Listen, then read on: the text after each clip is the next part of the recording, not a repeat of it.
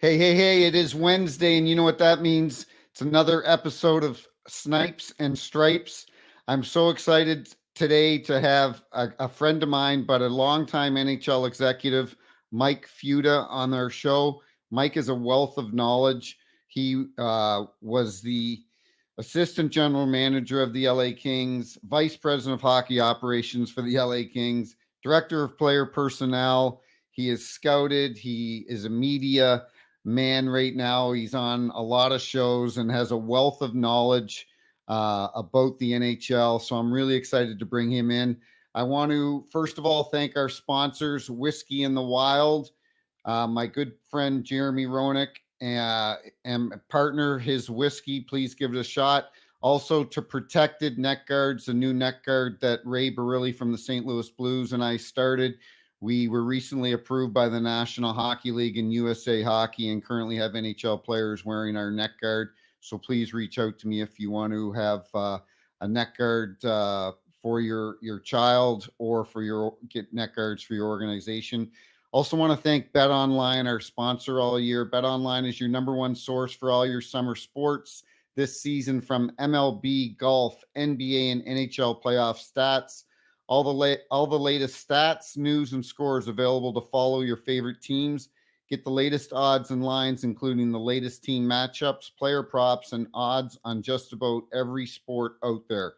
Head to the website today or use your mobile device to get in on the action. Bet online, where the game starts. Also, I want to thank Believe TV and Caffeine TV for carrying Snipes and Stripes all year. And we'll have my good friend and partner, Jeremy Roenick, back in a couple of weeks. But in the meantime, we're going to bring on Mike Futa. There's that handsome son of a gun. How are you, buddy? Modern technology, Peeler. Oh, listen, it's all good. Listen, happy belated birthday, first of all. Oh, thank you. I appreciate that. Listen, where do you keep those 2 Stanley Cup rings? In my mom's safe, because she doesn't trust me with them. And now, as I said, I'm obviously blessed by it, but it's funny because I've got 3 beautiful daughters and only 2 Stanley Cup rings. So one of them's worried about the will. So I got to get back and go after a third, Peeler. I'm going to have a daughter desert me. Now, are you still consulting or advisor with Carolina?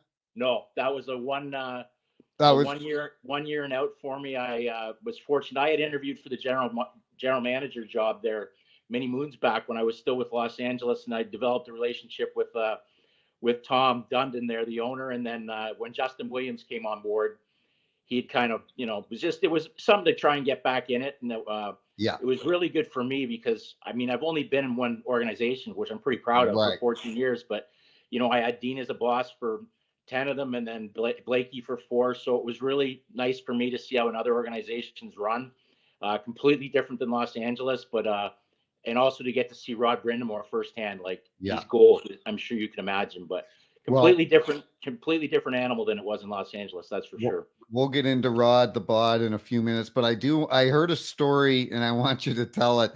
It was 2012 Stanley Cup championship. Did you have a little trouble getting down to the ice level to celebrate with the rest of management and the players? Well, as I know, it's a classic because I think sitting up in the crowd, and I think we were up by 4 or 5 goals. So to imagine as a young kid growing up that didn't make it as a player, and you're dreaming about, you're about to win a Stanley Cup and you get escorted down, and all of a sudden nobody knows who you are, and I couldn't get anywhere near the ice. And our good friend Timmy there, who I guess I don't want to break the mascot code, because mascots aren't allowed to speak, and that's part of their shtick. And Timmy sees me trying to the security's got me like I'm a fan trying to come on the ice, like I'm going to get thrown up against the wall and arrested, just trying to get on the ice for the picture. And Timmy broke character. So all of a sudden I've got Bailey the Bear or Bailey the Lion just screaming at these guys to get me on. And it was a classic moment along the way. And I always to this day just think about Timmy, because nobody's supposed to know it's him. And he's screaming inside his Lion's head to get me on the ice. So he broke character, That's and he got awesome. me on the ice, and the rest was history. But come 2014, I had the shtick down, Timmy. By 2014, I could get on the ice, no problem. That's fantastic. Well, listen, before we get into any of the other series, let's touch on LA first, because you spent so much time there. I don't know if you've heard me speak, but I am a huge fan of Drew Doughty and Kopi, Anze Kopitar. I've got to know them both off the ice. They're tremendous human beings. I love them both. I loved them when I refereed them, and I want nothing but the best for them. Um, you can't stop Connor McDavid. All you can do is hopefully contain him. Can they win this series? It's a tough. I think they really have it up against it, and I think you've nailed it as well. As far as myself now, especially looking back, is like the Kings is really my hockey family, and I mean, I had the pleasure of drafting Drew, which didn't exactly take a lot of hockey acumen or knowledge at the time. Right. I've got a very funny story about that draft itself, but these guys they're competitive warriors, and to win relatively, like to have that kind of success in 2012 and Drew winning 3 Olympic gold medals, and and the Norris Trophy and couple cups, and Kopitar, being nominated for Hart, a yearly Selke. These guys are complete winners and completely different characters, as you would know. Right. Like Absolutely. Drew, you would know better than any Drew on the ice. It's like a sitcom when he's mic'd up. Yeah, it is. And the passion that he goes with. And it would drive him nuts right now to think that if anybody's up for the challenge of trying to slow down Connor, it would be him. Yeah. It'll be interesting because, through those years, Kopitar went up against, he always sacrificed offensive numbers, right? And he was, back in that time, it was kind of, we were going up against Getzlaf and Scott and Joe Thornton every night. So the battles that he had to go through, which kind of makes me laugh now when you think about guys in the first round seeming exhausted, when these guys go 16 games in 2 months of war to achieve it, what not only physically but mentally how tough they are. So it's a decision that has to be made, and they're not going to go down with a whimper, but they're up against it. I just think that Edmonton has got this. They've got this further goal ahead of them, and they've felt that failure, and I think there's just this look in McDavid's eye that's going to be really tough to hold him back. I just think that, and I think, the depth of the way Draisaitl's playing, the way Skinner's playing. I think at this point of the year, and it's a tough one. We were spoiled rotten because Darryl would just play Jonathan Quick 82 games if he wanted. Right. But with this team, I mean, they're still trying to decide who their starting goaltender is going to be. And that's a tough battle to be in this type of year when you're still kind of second guessing who your guy's going to be. And that's not knock on the guys that are there. It is what it is. And that's tough when you're going up against a juggernaut like Edmonton. Do you think David Riddick starts tonight? I think he kind of set the pace for himself to earn that start. I mean, right. 1-0 game. Edmonton only had 12 shots, but and that's the way they're going to play. And I mean, I think you've got to go with it. And it's a tough one because I know Talbot's kind of been their guy. I mean, he had an all-star season, then he really started to struggle, and it's hard to get your game back as a goaltender at this time of year. And again, I think you just got to go with it and hope that you can match that effort, as tough as it's going to be going back into Edmonton, and hope that you find a way to solve Skinner, because I thought they played an exceptional game. And when you play a game like that and come up empty, it's like losing twice in one night. So yeah. Well, you know what, buddy, and I'm kind of exhausted. I'll be honest, from talking about it, because the guy it frustrates me. But Pierre-Luc Dubois has got to if he's going to step up, tonight's the night he's got to step up. He's got to do something. Well, I guess it's a tough one because we talk about LTIR and you see like teams like, and I mean, it's a rule, so I don't have a problem with it, right? But you see teams like Vegas that are adding players like Stone at a deadline, right? And then you look at a team like Edmonton. If you make a mistake like that, it's basically like in Edmonton's case, with the Jack Campbell contract, that's $5 million in dead cap space. And I love Jack, and I mean, I wish the best for him as a person, as a player. But when you've got $5 million in kids, that's a right shot defenseman that's, not in your lineup, that his ability to make a big thing. So when you've got $8 million, that's not that you're trying to find place on the fourth line. That's just not a good. And this isn't a expiring contract, Peeler. Okay, this is one that's for gonna have an aroma for a while, and it's a tough one. You hope for the best. I mean, because again, you don't ever want to see someone fail this dramatically. But this is this third team, and clearly Los Angeles is a wonderful place to play, and there's an expectation there. And when you get that money, with it comes some expectations. And right now, he's not lived up to those expectations in any way, shape, or form. Let's touch on Carolina. I'm reading today, I guess there had been a contract that had been presented to Rod, but now it's off the table. Do you know anything about that? Because obviously, before you answer that, obviously with Hackstall getting fired yesterday and Rod's relationship with Rod Francis in Seattle, obviously the rumors are out there that he may go there. But do you know anything? Can you touch on that? Yeah, I don't know the date today's story. I know exactly what you're talking about, but having been there, and Tom's a tough negotiator, and I will tell you that the first time around, Roddy was clearly underpaid. Yeah. For a guy that's, you could put him down right now as arguably the best coach in the game, certainly best motivator, I'd have to say. Certainly most fit, if that helps. Yeah.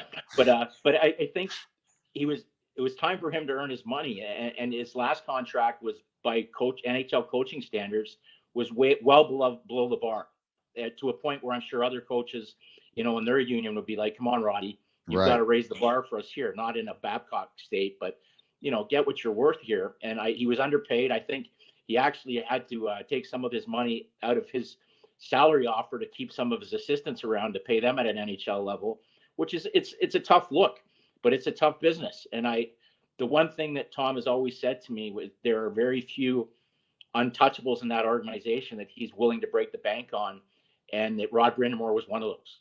Yeah. So it just doesn't seem like a time of year that anybody should be wanting to talk about this other than get it done and get it off the chapter, because you don't want to be going up in game one against the New York Rangers, which could be the best second round matchup going, and being asked questions about your future. I know how much that will piss Roddy off as a distraction. So 100%. If it's about a simple clause or a 500,000 here or there, I think it'd be Tom's best interest to just seal the check and let's just be talking about the series. And because that's always going to linger with the great relationship that, that was the whole expansion talk. Because when the expansion team came out at that time, Roddy's previous contract was up, and you're always going to hear those to Seattle where there's not going to be any problem with the salary. But Roddy is the Carolina Hurricanes. I know that he and Justin Williams, that's home for them, and that's where he wants to retire. But you've got to be shown that mutual respect. I agree, and you're absolutely right. He would be pissed off right now that this is even being brought up, because he's all about the team. It's not about everything. Him. That's what makes him so special, Peeler. And it's for me, it's a self-inflicted wound, and you don't need that when you're playing great hockey and you're getting ready for a massive series. Yeah. So they take care of the Islanders in 5 games. The Rangers take care of the Caps in 4 games. I don't know about you, but the Rangers and Caps did nothing for me. I had that feeling before the series started. I had said on previous shows, I said I would have rather seen Detroit in. I'd rather seen Pittsburgh in. I think they would have given New York a better battle. But listen, the 2 oldest teams in the NHL right now are Pittsburgh and Washington. And people are like, well, Ovi didn't do anything. Well, guess what? Ovi's also 38 years old. So it's a different game now. As you know, it's a young man's game. Let's touch on the Carolina Hurricanes and the New York Rangers, because you are absolutely right. I think that is going to be an unbelievably exciting series to watch. Well, if Freddie Anderson has not had a great playoff history in his Leaf days. And I think Freddie's, I think he's an outstanding goaltender, and especially when he's healthy, and particularly between the years. And he looks like he's in a great spot right now. They've got excellent backup with the Russian kid, Kochkev. I can't really pronounce his name properly, but this is like one of those things that Carolina, I think both of these teams, this is not just a one series in satisfaction mode. They're both teams that are built for long runs, and it's unexpected. One of them's going to go out here. And I think that there's something about the depth. I love the Gensel edition. I love the Kuznetsov edition. It's the first time again that kind of they looked at rental players in Carolina to make a difference. I know that was an issue I had when I was there at not wanting to give up assets for rentals, that's strictly it's their choice to do. But Right. To make those decisions was kind of like, okay, we're all in here.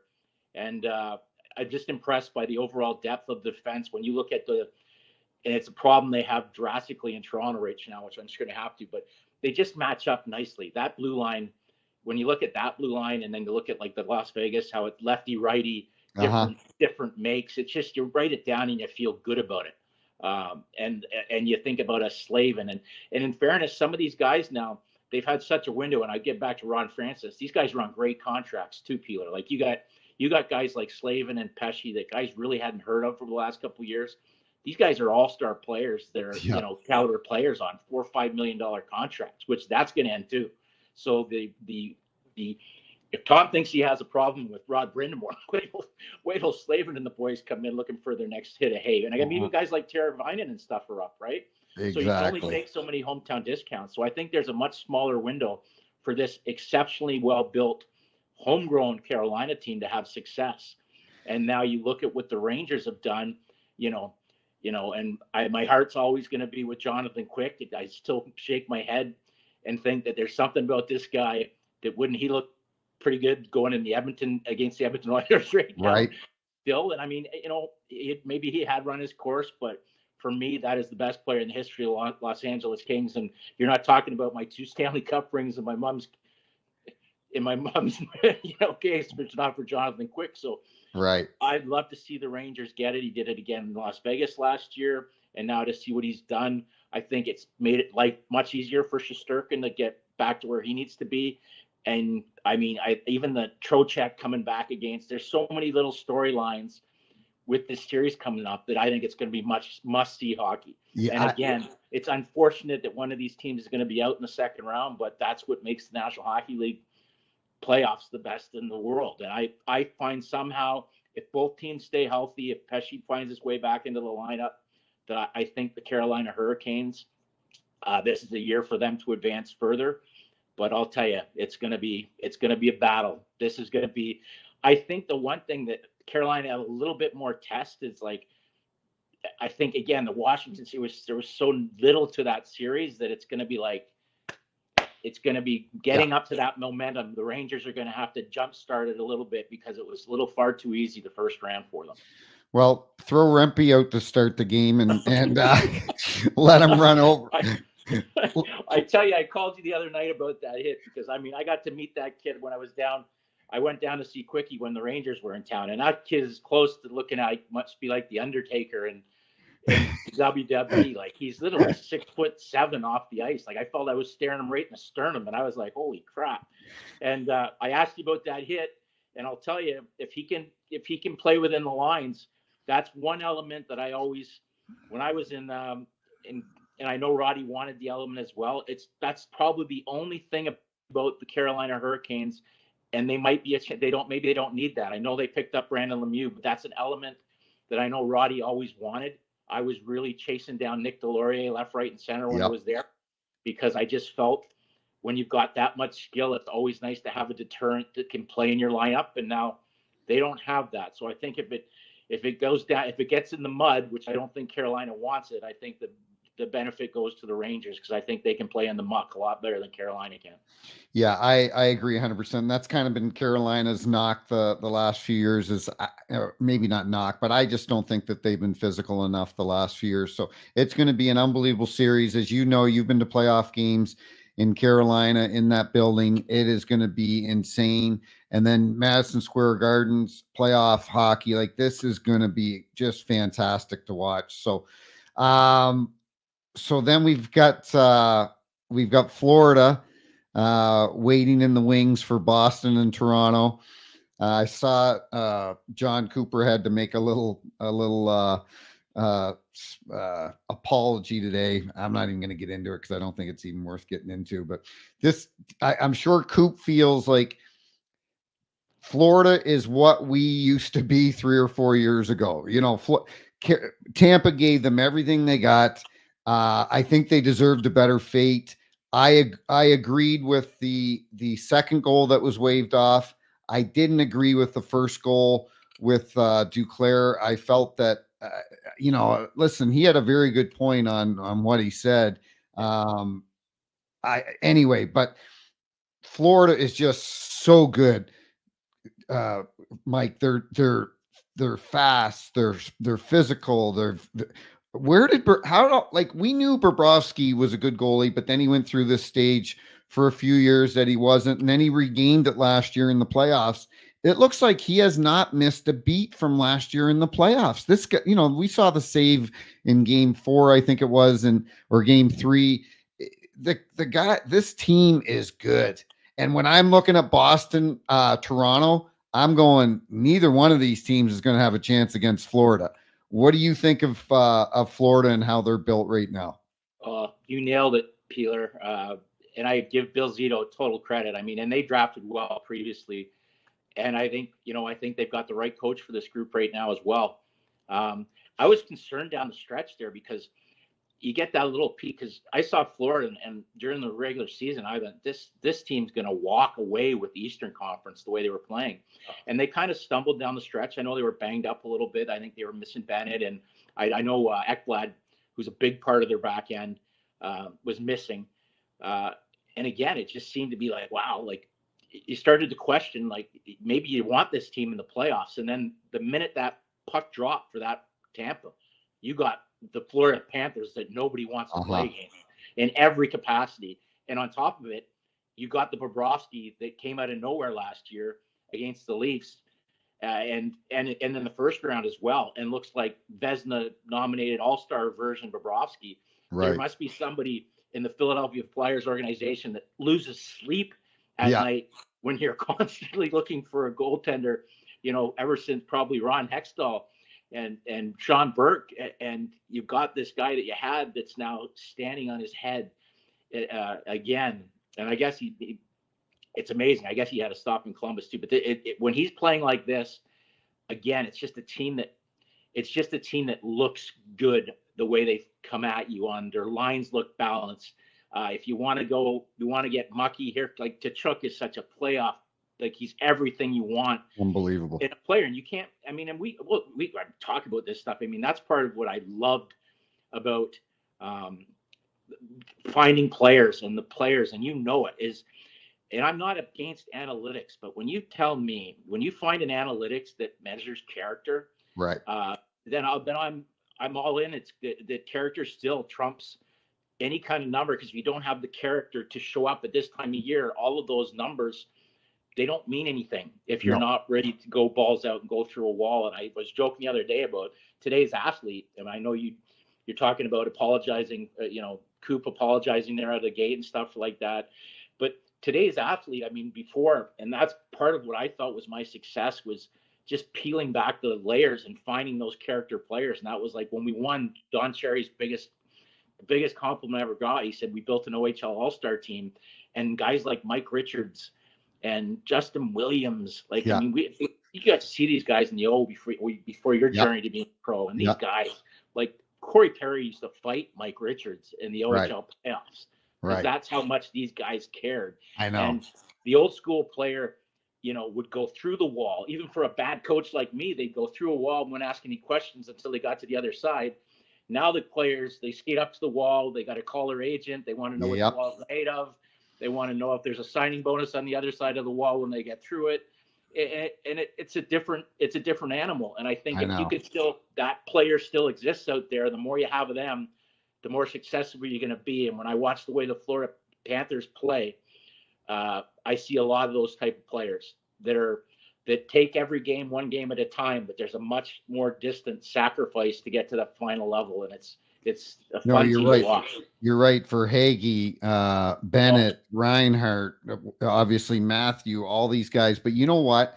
You mentioned Bill Zito, Futs, and it took big balls for him to trade a guy that just had 115 points. Okay. He knew Matthew Tkachuk was a good player and so on. And maybe they would be maybe Huberdeau would have more points than Matthew. he trades a guy that had 115 points the year before, but he knew what he was getting in Matthew, to your point, because that was the element that was missing on that team, right? A guy that would say, you know what, screw everybody. I'm gonna put you guys on my back and carry you into the second round, third round, Stanley Cup Finals. That's what Matthew Tkachuk does. Well, that's what championship general managers do. And I mean, I have so much respect for Bill going in there too as a guy, because again, you know, it was taking a chance. I mean, he was an agent, right? But this guy's a hockey lifer, and a decision like that, clearly they knew something. Because no offense to Huberdeau and my good friend Alan Walsh, Yeah, obviously Barkov pretty special, and to see right. going into a Canadian market, you know, Huberdeau hasn't been the same player, and I mean that was obviously Daryl.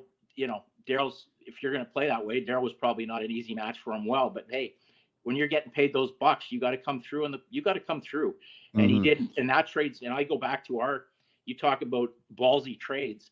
I go back to Dean Lombardi. You know, here we are thinking we're right where we're at. And I keep bringing up this guy's name because I hate when they throw around Captain Canada like it's just an extra word. Mike Richards was a Captain Canada. Yeah, right? he was.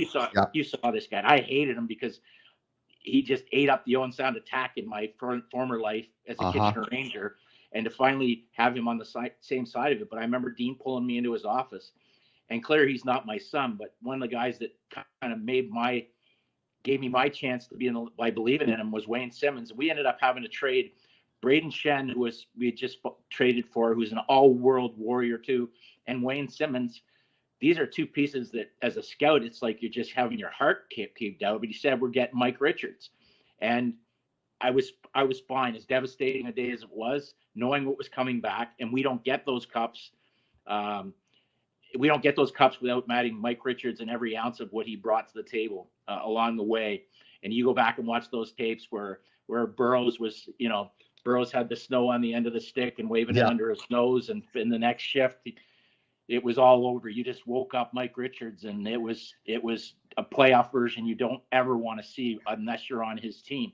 And those are the kind of moves that they take a lot of balls, and when they pay off, you're usually looking at a banner or two. And good on Dean for doing it, because he added players like that, like Jared Stoll and Matt Green, and that dressing room all of a sudden was just littered with leaders. Like, no knock on Dustin Brown, but right, you know, we might have had 12 captains in that team, and you would have known it from being on the ice with these guys. Yeah. Well, you know what? You mentioned three guys: Wayne Simmons, who I absolutely love, Braden Shen, and Mike Richards. And unfortunately, there's not a lot of those guys left in the NHL right now. And I see it in Toronto. And you can, you know, listen, JR has said on our show, I've complimented Austin Matthews a lot over the last few months. May go down. JR said he may go down as the most prolific goal scorer ever, a U.S. born player. Mitch Marner, Nylander. Then you talk about the three guys that we just talked about, that with the heart that they have and what they would do. Like I said the other day about Brad Marchand, I said he will cross-check you in the face, he'll spear you in the throat, he may even try to kill you, Mike, to get to that net to score a goal. But you know what? I give Toronto a ton of credit last night. Boston took their foot off the gas. Jimmy Montgomery is a good friend of mine, and I love Monty, but I don't know what he is doing tinkering with the lineup. I don't know why he pulled two guys out of the lineup. I don't get it. Put them away, because guess what? They won that game without AM34, and they're going back to Toronto. And I'm telling you right now, I think this is going 7 games. And I'm not great on these calls with it, but I said I thought the Leafs were going to win last night, and more just because why not? It makes no sense what goes on with that team anyways.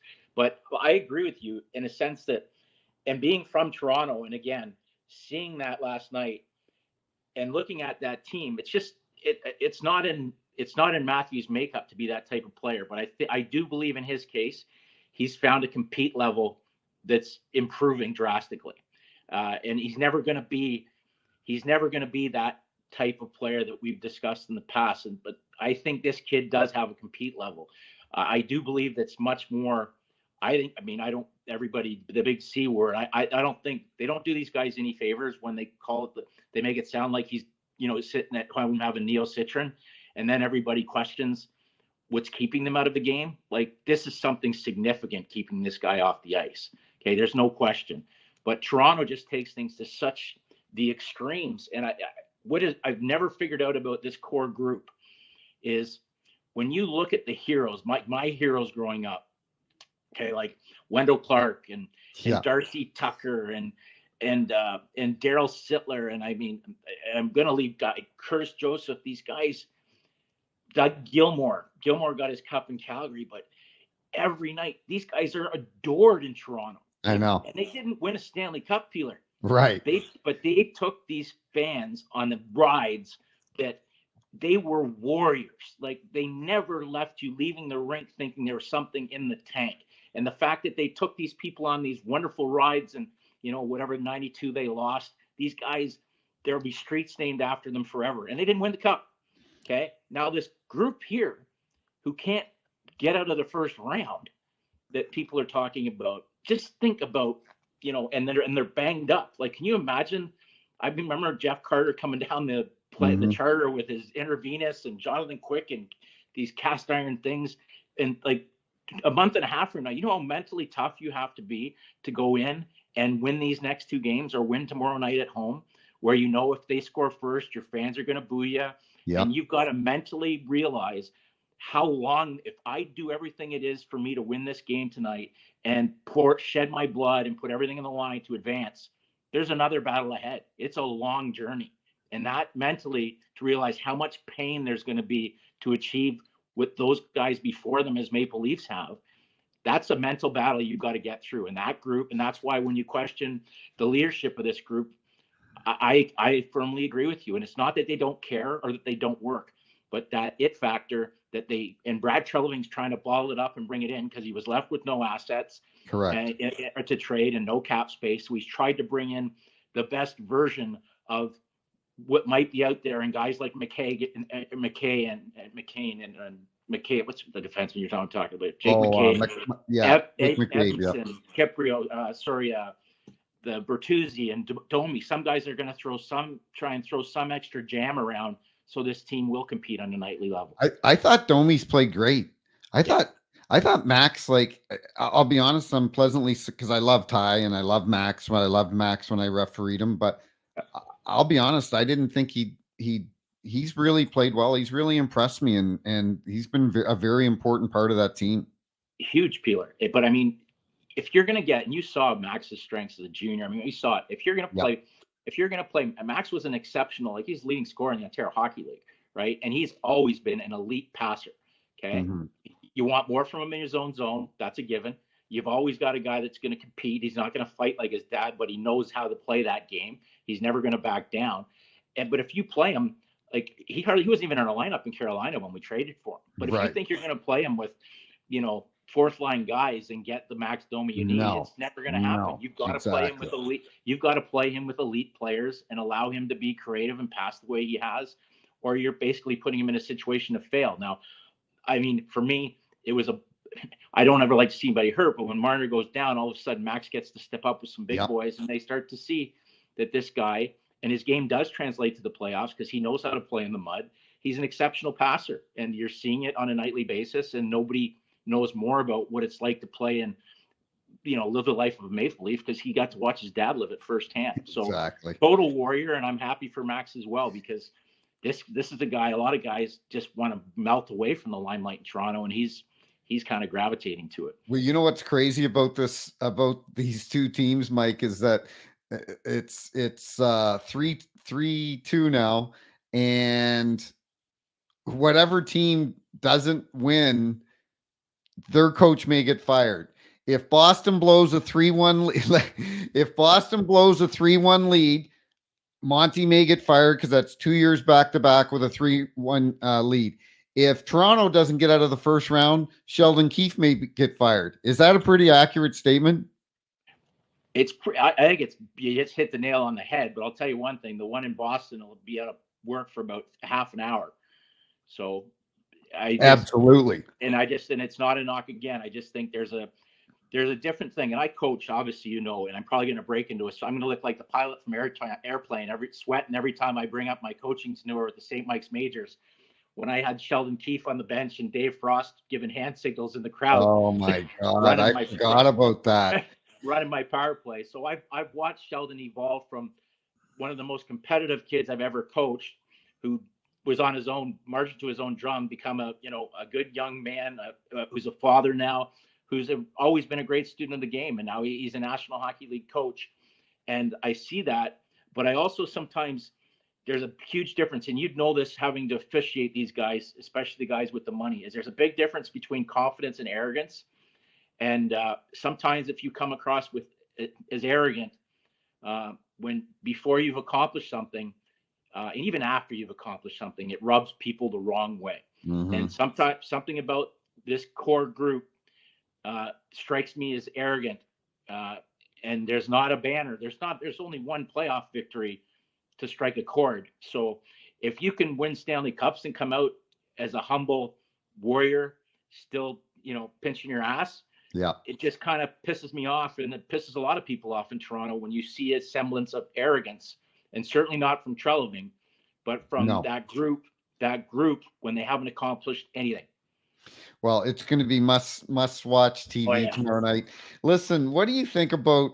I saw Ryan Whitney had a comment today with Biz on their show, and he said that he had an NHL player. Did you see this? He had an NHL player tell him before the playoffs started that the Winnipeg Jets are frauds, and I was shocked. But I watched Game 1. They played unbelievable. Both goalies obviously weren't good. It's 7-6 game. How did they just lose 4 straight to Colorado? How did that happen? Well, Hellenbuck is, I hate to say it, because that's probably, when you look at certain positions, you just don't think that that's going to be a problem, right? That position is going to be a problem. And it was a problem. And I think it started to snowball, and kudos, because Colorado, I think Winnipeg went in and spanked them like 6 Cobb the last couple weeks of the regular season. It was like boys to men. In Colorado. Yeah. In Colorado. And then, you're starting to wonder, like, if you're looking at that, you got to think at best that Hellenbuck's he's going to fleece Georgiev in the goalie matchup. And he wasn't anywhere close to the expectations they need. And when you start to snowball things like that, get out of, I think Dylan's a very underappreciated defense talent. You have the bad injury with his hand getting cut. Terrible. And, you had certain guys that come in that were flying. Like, I know they gave, and it's hard in Winnipeg too. And it's frustrating being a Canadian hockey fan, because I know how hard it is for them to give up high picks, because they've got to grow their own talent, because it's really hard to recruit. Right. To recruit free agents, right? So when you start giving up first for Monahan, and which I felt was a great thing, but now he's a UFA, and they gave up, pretty stiff price for Toffoli, and now he's a UFA. That's a real tough one to look in the mirror to think that what happened here. And I don't think they're probably just shaking their heads too, because I felt that they were Canada's best hope to go deep. I agree. I hated the matchup, but I love the makeup of that team heading into the playoffs. I was like you. I thought they would take down Colorado. Colorado kind of been faltering the last month or so, and like you said, you bring in Monahan, you bring in Toffoli. They've already got a good D. They got a Vezina. He's probably going to win the Vezina this year. And now they're out in 5 games. It wasn't even 6 games. You'd probably say, you would know too, like having known the kid and his dad, like Lowry too, for me is like a throwback. Right. He's a throwback captain too. So you seem to have get that element of preferred, I don't want to be here, softness out. I was disappointed in my guy, Gabe. I thought there was going to be a lot more out of Gabe Velarde in this one, which is really his first opportunity to kind of be one of the top guys, which I'm sure he'd like a mulligan on his series. But just overall, it just wasn't what I expected out of him. And I felt, the way they rallied with bonuses, having to leave the team with his wife's illness and stuff, and to come back, it just had all that feel of, we're going to have so much more to offer here. And it wasn't pretty. And unfortunately, you don't know whether those players with options are going to be back in their lineup, and how this lineup's going to look moving forward with some of those pieces that they picked up as short-term rentals whether they're going to be able to keep them around. But no, it was definitely a tough one. That was my out of my playoff pool. That bracket got squashed in a hurry. And again, it also got to give credit because Colorado looked like a machine. Well, and you know what? You know who I feel sorry for, and I just thought of it. And you'll know his name, the owner of Winnipeg. What's I the honestly, owner's name? it's not going to click from. I was thinking, I know Chevy and things. I feel bad for him because guess what? They were getting 9,000-10,000 fans this year. Feuds, they needed a good playoff run to make some money on that team. Yeah. You know, that's a franchise that things aren't good there right now. And people go, well, why? Well, guess what? They don't have the corporate sponsorship in Winnipeg. No. The economy sucks for everybody in the US and Canada. And these people are blue collar workers. They can't afford to go to it's a big deal for them. It's a huge deal. And you saw that whiteout the amount of money that's being generated through those people in the streets and the bars being full. It's a different market to go out when I'm sure that was part of the pitch too about getting those rental players. Is we've got a chance to go long and hard here. And when you do it and you don't have anything to show for it, it makes it equally as tough. And again, I know how draft picks in certain locations are really looked at as differently. I mean, that was Craig Heisinger always told me that, how much they covet their picks because again, unfortunately, it's not a preferred destiny for the high end free agents unless you're willing to overpay. And I mean, I hope they can bounce back and stay relevant because I thought it was a very well constructed roster that should have done that. Mark Chipman. Sorry about that. Mark Chipman. Nashville, Vancouver. I talk the other day. I just said congrats, but I felt like texting him and saying, did you have a ski mask on? And like, because they stole that game the other day in shots on net in Nashville, right? Yeah. You know, Colton Sissons hits the post. They're playing Arturs Shilvos. And then Nashville, they're up 3. Like, I couldn't believe that Vancouver won that game. And I honestly think right now, primarily because of the goaltending, but I think Nashville is still going to win this series. They've got great leadership in Roman Josi and Ryan O'Reilly. Vancouver is a good young team. Talk's done a great job there. What do you think of this series so far, and who do you think is going to come out on top? My heart wants Vancouver, but I see it as well. It looks Nashville's starting to look a little bit more. They're another team they're the one team that kind of reminded me a little bit of our LA team in 2012 that had to play playoff games for like a month just to get in. Yep. And we were so battle weary that we already knew, like Vancouver had an asterisk for like 2 months. They knew they were first, and we came in and just blew them right off the ice because we were ready for war, and they were ready for, they weren't ready. And again, but you look along the way and you just see, Thatcher Demko was such a big part of this team. And that one's just unfortunate, but that's hockey. When you look at your team and how well they played with a kid that's up, Vezina type season, and not only do you take him out of the equation, but you finally start to look like the court is like, man, well, at least he's holding the fence. And now you got to Google your third guy. I'm sure if you talk at the beginning of the series, you would have had to Google who his starting goalie is now. Yeah. And it's just unfortunate, but I hope for their sake that they find a way to get lucky in a game and get that bounce just for hockey up here. Just have another Canadian team alive and to allow them to get a chance to get back. And I just want to see the healthy version of the Vancouver Canucks get beat out as opposed to this depleted version. And I think, the guy got his money there too. He's got to have one of those games that it's like these guys want the money. Then these are the games. Like we're not going to question tonight whether Connor McDavid's going to be. We're going to be talking about Connor McDavid or Draisaitl.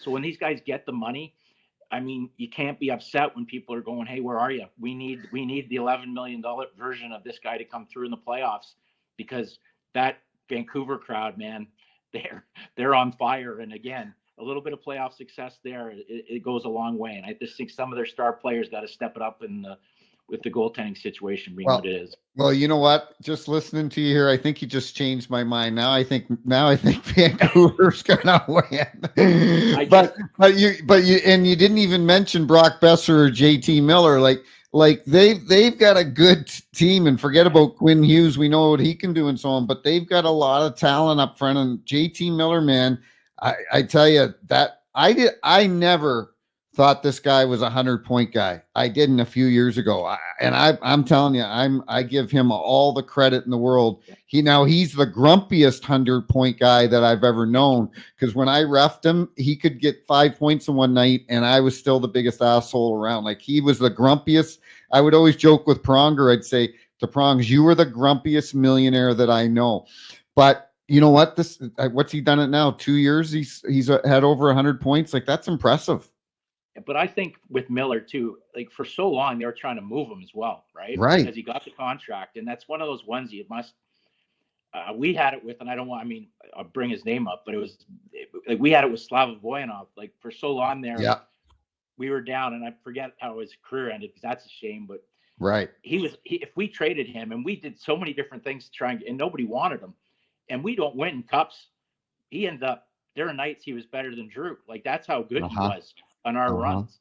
So sometimes the best trades you don't make. And that's like, we were so pissed off with some of the stuff with him not learning, never his game, just not learning English. And then, we were questioning something about his father because he wanted to stay back in Russia. And then we actually found out that his father was dying. There's just so many reasons that we were finding negatives instead of positives.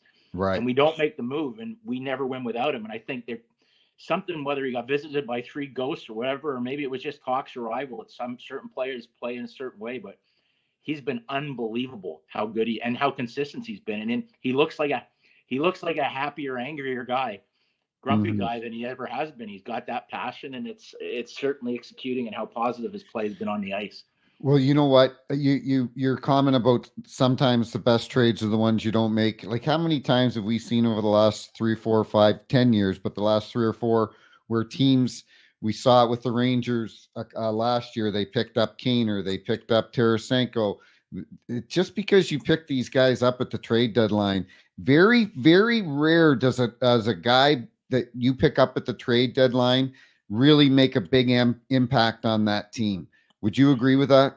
Oh, 100%. And that's why I love what Dean did, because everybody that we acquired had term.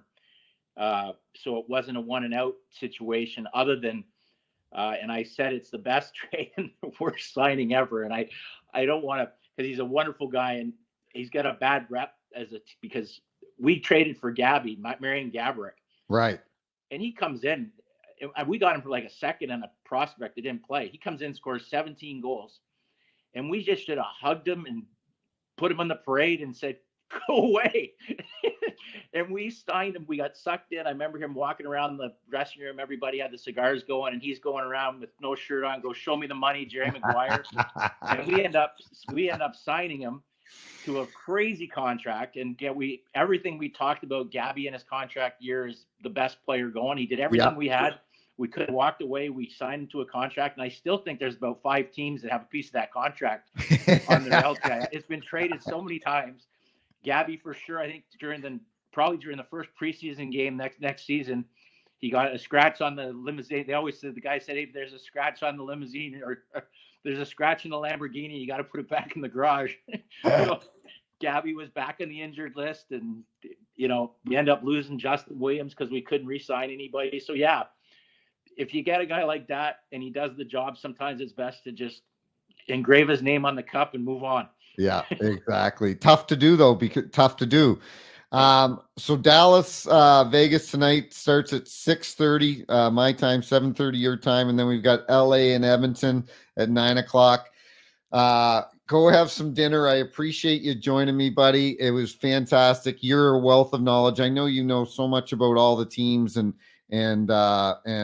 players in this league, and I've known you for a long time, and I just sincerely want to thank you for coming on, and you keep me in line on Twitter sometimes. Sometimes I can go off the rails, but I'm sorry, but I had to give Jack a little shot last night. I said, I know he's dealing with health issues, and a few referees, I won't say who, messaged me today and said, thank you for protecting us or taking care of us, because calling a referee a coward, I thought was really, really a low blow. but we won't get into that. I know Well, Jack's just like Peter, like, the amount of respect that I have for, I mean, and I know things like I have so much respect for you and the guys that go the same path through what you did, right? Like I had to do it go through the scout, through junior to every rank. When it doesn't work out for us as a player, to finally realize the dream of being a National Hockey League professional. And I know the way you carried yourself, and I love seeing the guys that came up through and did the same thing through the Ontario Hockey League or junior, and to see them realize their dreams as well. So looks good in you. I'll always forgive you because I love the way you speak your mind. And the one thing I've learned with the media side of it now, Peeler, is I've got to still that filter before you say exactly what you want to say. I know. You're allowed to do it. I know. I know. I still have that 30 or 3-second filter I got to watch before it comes out. But everything's been great. I love listening to your stuff, and thanks for having me on. Thanks, buddy. I appreciate it, and hopefully we'll talk again before the playoffs are all over. I really appreciate it, and thanks again. Well, there's a party going on tomorrow night, or there's going to be there'll be people. There'll either be naming streets after guys or burning buildings down. It's either a party or a funeral in Toronto tomorrow night. It's like I cannot wait. I am my wife's away tomorrow on a horse show with my daughter, and my son Bronson, who's a good little hockey player. He's 12 years old. Him and I will be curled up on that sofa watching that game, and I can't wait. It's going to be fun. So I'll be there live. Love you, buddy. Thanks again. Seeing you, Peter. Thanks Take for care. everybody. See you, pal. Bye-bye.